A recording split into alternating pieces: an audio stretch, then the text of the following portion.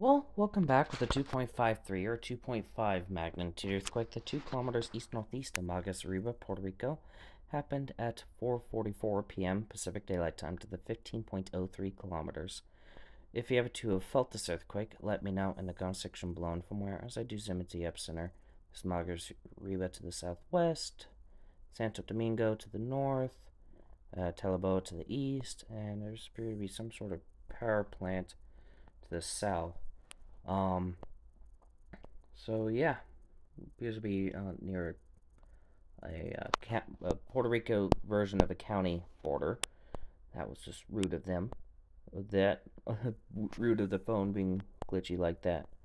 Anyways, that does seem to be it for right now. Stay safe. See you in the next video. Bye.